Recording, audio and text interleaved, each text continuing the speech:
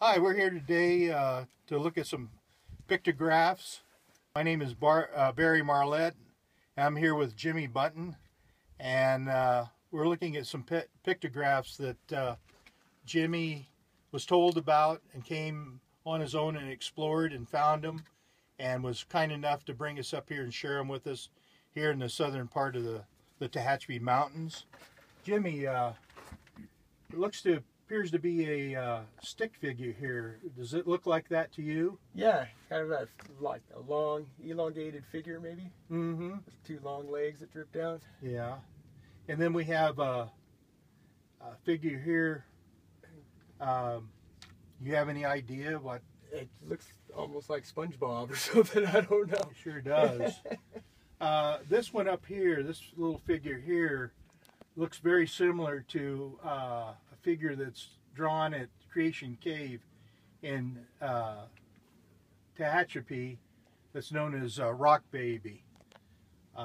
Moving on, what do we have here, Jim? Yeah, it's like a cross with a circle around it. There's a couple of them there. You got one over here also, and then there's a faded one here right in between these two suns. Hmm. And you mentioned sun. Do you think these are symbols for the sun? It would look like that way to me.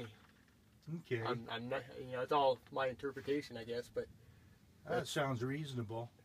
What's an interesting feature of this panel is this feature right here.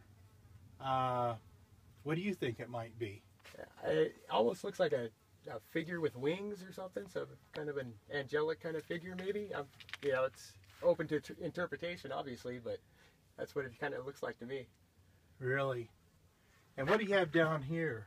You got the starburst back here in the corner. I don't know if you can get back in there. Yeah. But that's pretty impressive. That's something I haven't seen before. I just seen that this time just before we went on the video. We spotted that one. I think that you'd find something new every time you come back here. Yeah, it seems like every time I do come here, it seems like I'm looking at a different interpretation or different symbols or a different way of looking at it, I guess. This has to be probably one of the finest pictograph panels in Kern County.